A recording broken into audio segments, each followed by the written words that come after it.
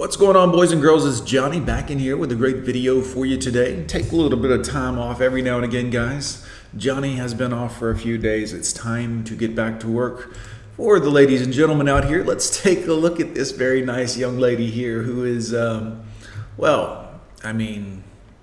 let's just see what she's talking about, guys. Just had my first rejection in the whole of my life. Wow. Wow, that's a long time. Also, why are you even still trying to date? Like, you are way outside of the... No offense. Look, I want you to find happiness 20 years ago and settle down and get off the CC, but you didn't, so...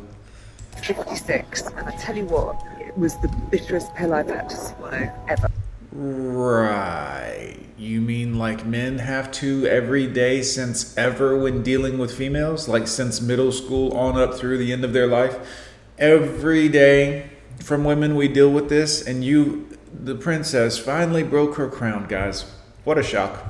I gave my heart and soul to this person. Oh, really? You gave your heart and soul and all of a sudden they didn't want you? Well, what a shock. I can't believe that. He probably has never felt anything like that at all. And I can't believe that I was so badly hurt. Oh. I just believed everything. Oh, you believed everything? Like women are sugar and spice and all things nice. Find a good woman and you'll be happy forever and y'all will be married and happily ever after. You believed everything? Really? No man has ever believed all that stuff. He was telling me I believed that I was the love of his life, and I believe that... We've heard that too before from you ladies. It really is quite amusing when someone says that and then they just vanish on you. You're like, wait a minute, I thought we were doing this together. No? Oh, okay. If that's the case, we'd push through and we'd see things right. But what I've realized now is that you can never be the right thing for the wrong person. So okay. What you should have realized is two people can work at things and overcome these things together. But again, it's more of the hypocrisy and more of the BS of modern women. Oh, well, the right person. Well, so you're going to go through hundreds of people throughout your life, get to your very old age, no offense, ma'am, but, you know, lizard skin.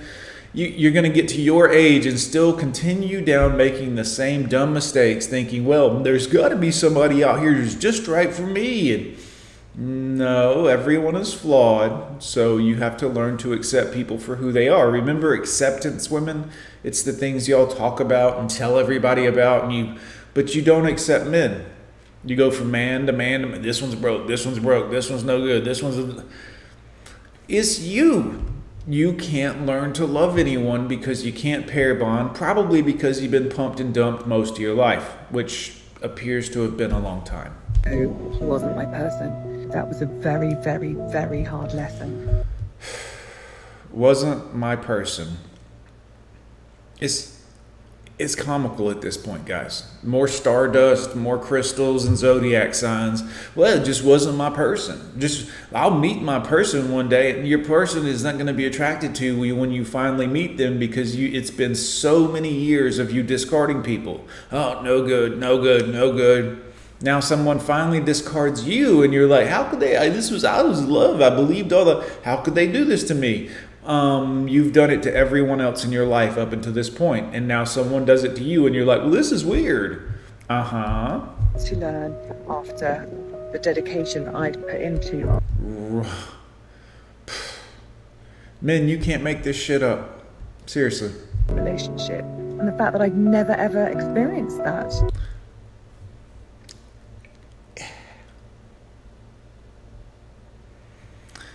Welcome to manhood, dear. Emotion ever in my life. Well, now that you're old and have aged out of the dating and sexual game, it's like you're a man now. Welcome to the team. You're gonna have to work now. No one's ever hurt me, and the fact that it was the person that I really wanted to spend the rest of my life with. Oh, boo-hoo. We men have never been through that every day ever. Thousands and thousands of men everywhere around the world go through the exact same thing every day. But you just now have experienced what it's like to be hurt.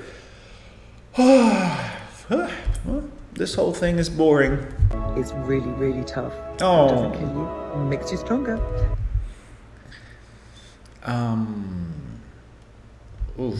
And here I am in Amsterdam to give me a head start in creating and mapping out the rest of my life. You got 2 weeks. Better get started. Can you believe this woman who is over 50 years old got rejected for the first time in her life?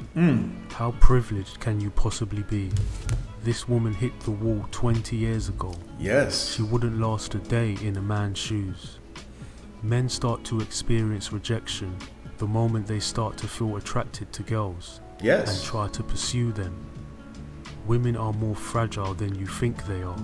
Yeah, well, Start yeah. rejecting women, guys. Say no to women more often. All of them. Like, just, hang out, have fun, do whatever you want to do. No cohabitation, no marriage, no children, no. And then just tell them, yeah, no thanks. And then eventually they'll learn what they've been doing to people. And make it a more natural part of your everyday life. It's about time they understand what it feels like to be a man. Yep. Damn straight. Okay, so I was just talking to my guy friend, and holy shit, the stars just aligned for me, and I have to share. Your boobs are out. I mean, I'm not complaining. I'm just saying, like, it's hard to take you serious or respect you at all when your boobs are out. I mean, you're doing this. You're dressed like a 304, and you want respect. Let me guys tell you what I think with my no thanks. No. This information. So a few weeks ago, maybe even a month ago, I was seeing somebody, and it was pretty light, but we were going on dates, and we were. Women, you got to stop with this bullshit. I was seeing someone, and it was pretty light, as in I was really just wasting his time and it's getting his attention. Okay. Having a really great time, and he was the one. He was communicating, he was texting every day, he was calling me, like he was doing all the right stuff. And when he went away, we had plans for the week when he was getting back, and everything was. Notice how far back she's put the camera now at this point to make sure that her boobs are in the shot. Did y'all notice that? I don't know if you noticed, but now she's holding the camera way out. Hey, guys, I just want to tell you guys that, you could have just been like this or set the camera up on a tripod or a table or propped it up on something, but it's got to be this wide angle shot. Can you guys getting a good shot of my boobs? Look, can you see my arm tattoo over here? I got a nice little line for some reason. Great. And we had our date, and we went out to dinner, and we went to a movie premiere, and we had the best time, and it was, I really want to be with you, and yeah, we got it. Just let's get to the point here. Holy shit, I'm feeling really great about this, and I'm so ready, and and it was all of those things. And so then we finally went back to my house, we hooked up, we had a great night. Hooked up. Woke up in the morning, and I remember I was like, oh cool, so I'm free this weekend. My friend canceled, do you want to hang out Saturday? And all of a sudden it was, oh, I'll check my calendar, I'm not sure. Instantly, as a girl, I was like, there's that gut feeling, something's off. Well, he got what he was after, and you are dressed like a hoe bag, no offense, and tattooed like a hoe bag. So he was like, oh, she's a hoe bag, so I'm gonna sleep with her, because she's outwardly putting it out there that this is what she's about. And that's what you're doing, women. When you do this and you're tattooed up and you got the boobs out, you're like, hey, everybody, I'm a hoe bag. I don't have class or sophistication. Don't appreciate me for who I am as a human being, but here's my boobies. And we men are like, oh, cool, I love boobies. I'll sleep with you. And then we do, and then you're like, hey, let's have a relationship. Let's get closer. And we're like, no, this was, remember, the boobs were out. I don't want to be close with you because your boobs are going to be out later. And some other guy's going to be like, hey, a hoe bag, I love the boobies. This is not, women, you do this to yourselves. Really.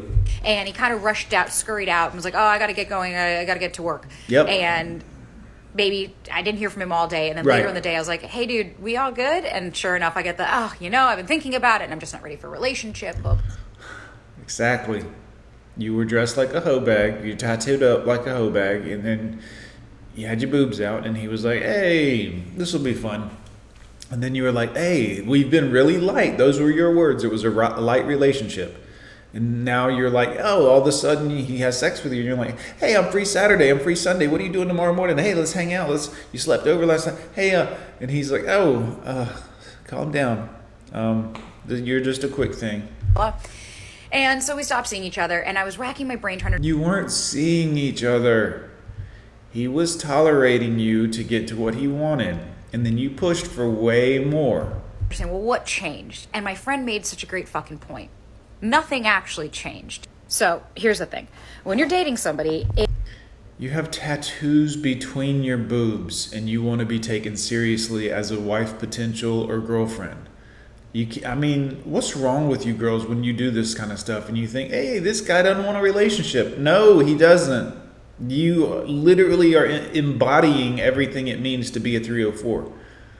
And you can say, well, I'm not a 304. I'm a good person. And you're wearing a 304's costume for sure.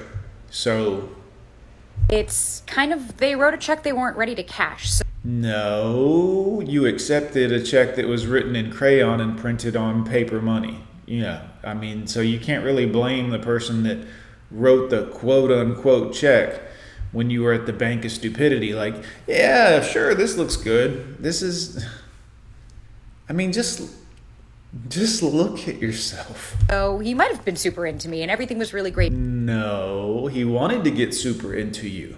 But we know what changed? The circumstances. Things became real. It was, now you gotta put your money where your mouth is. Okay. No. Fine, and then we're just gonna be seeing each other. Okay, cool, so what are we doing this weekend? And what did it do? No, you did that. He was still just trying to have fun and be casual. You changed it. Take some responsibility. And then all of a sudden it's, oh shit, I actually don't think I'm ready for that. He was never ready for that. You said it was light yourself. Those were your own words. And then you pressed for more just because he put his penis in you. And now you're like, hey, let's do that. Hey, what about this? And he's like, whoa, hold on. Whoa, no, you're just a tattooed up girl with your boobs out. I'm not trying to have a family and a relationship with you. So it has nothing to do with, oh, well, you did something to scare him away. Yes, you did. Take some personal accountability. Hey, or what did I do that did? It was nothing. It was truly the circumstance that this person said he wanted a relationship. No. It's like a lot of people. You say you want real until real is right in front of you. Ugh, that is not real. Your makeup is fake. Your outfit is hoey. And everything about you is fake. Those tattoos, you had your skin colored artificially. Not real. You are not real. And then when you get real, you don't know what the fuck to do with it because you now have to be real yourself. And for a lot of people, they don't have that. They don't have that capacity or that space to do. Right. It was the guy's fault, of course. Do so. So, listen, maybe it was you. Maybe you did something. I don't know. That's when you can ask somebody. But if it came out of nowhere and it was like a complete 180 where you don't understand what happened, it's usually the circumstances that change and the person got spooked. This woman sounds very deluded. They were dating for a long time. They hooked up, and coincidentally, he did not want to see her again after they slept together. She mentioned that there was pressure for a relationship, but I did not see any pressure. He pumped and dumped. She's trying to internalize it in her mind to mean something else. She's living in fantasy. Boys, I'm Gone with John. Thank you so much for coming along. It's great to be seen by everyone again. Guys, make sure you check out my buddy Modern Romans Archives channel. Great channel. Lots of good videos there. Yeah. Leave your comments down below, guys. What do you think? Is this wrong? Are these two ladies absolutely crazy? Is the whole world problematic except for them because they're perfect? Let me know in the comments. Hit like, hit subscribe. I'm Johnny. We'll see you next time, boys.